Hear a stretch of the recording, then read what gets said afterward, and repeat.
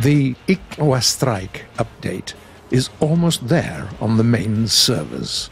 It will bring along some new tech for everyone, but we can't wait to tell you all about it. So please welcome the crown jewel of the South African ground vehicles, the Olifant Mk2 main battle tank. This tank is based on the British Centurion, but thanks to a thorough modernization, its mid-20th century specs have been upgraded to catch up with its modern counterparts.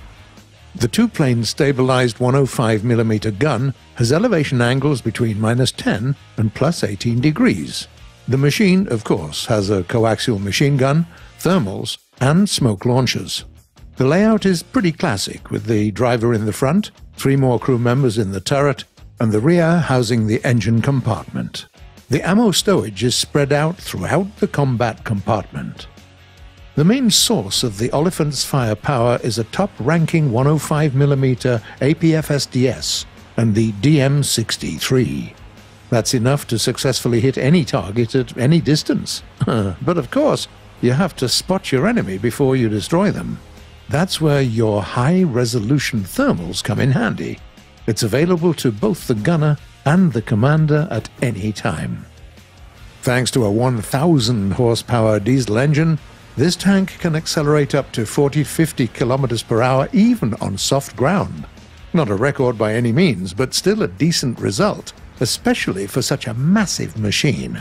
Add to that a good reverse speed and smokes, and you get a great combo for a retreat before it gets too hot.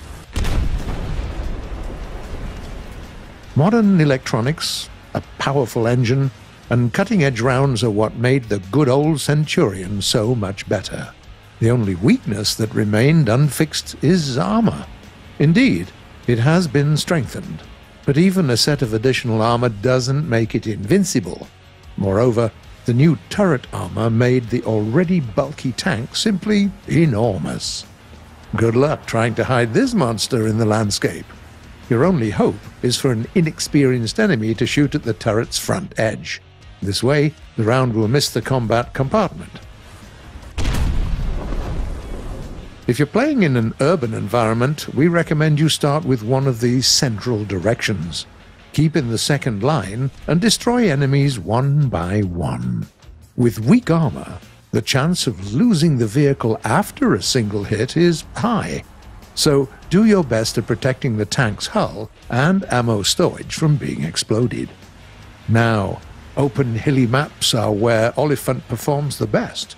With binoculars and thermals, you'll spot the enemy faster, while elevation angles will help you hide this elephant behind a hill and only expose the turret for a shot or two.